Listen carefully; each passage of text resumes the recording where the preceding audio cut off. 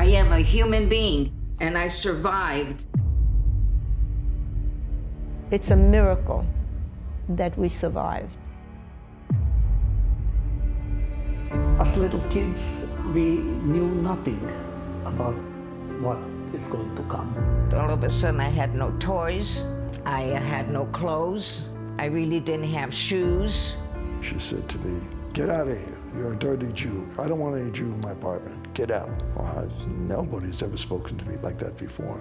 The Jews were allowed out on the streets only after a certain time in the afternoon. That's when things really started to go bad. They took babies.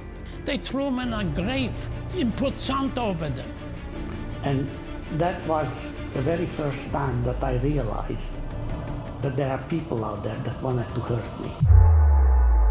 The whole world could stop it. They didn't. We are human beings, and we deserve to be respected as such.